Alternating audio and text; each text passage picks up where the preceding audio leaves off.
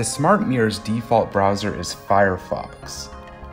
You'll notice the address bar is at the bottom, and from here you can search for information or type in a link. So I'm going to go to google.com. And if I want, I can actually add a bookmark to the main home screen of the Smart Mirror. Simply select the More button, select Add to Home Screen, name it, and click Add. And then click Add automatically, and it will appear on the home screen. Now I'm just going to drag this to the main screen, and I can move it around anywhere I want. We like FireFox because it's a fast browser, but you do have options, and you can download these from the APK Pure Store.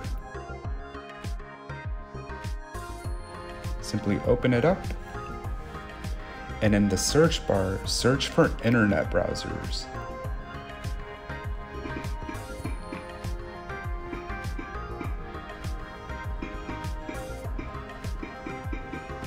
And select search. You'll see a list of different browsers that you can download and install.